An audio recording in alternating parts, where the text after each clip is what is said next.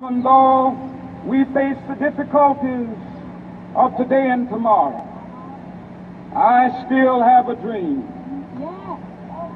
It is a dream deeply rooted in the American dream. I have a dream that one day this nation will rise up and live out the true meaning of its creed. We hold these truths to be self-evident, that all men are created equal.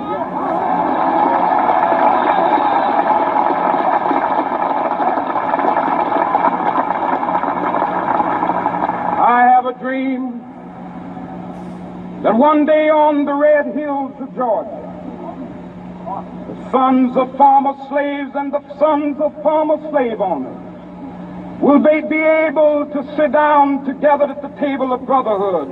I have a dream that one day,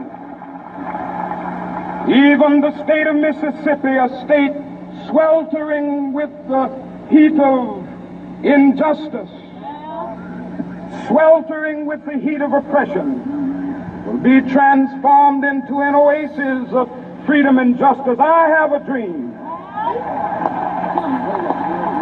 that my 4 little children will one day live in a nation where they will not be judged by the color of their skin, but by the content of their character. I have a dream today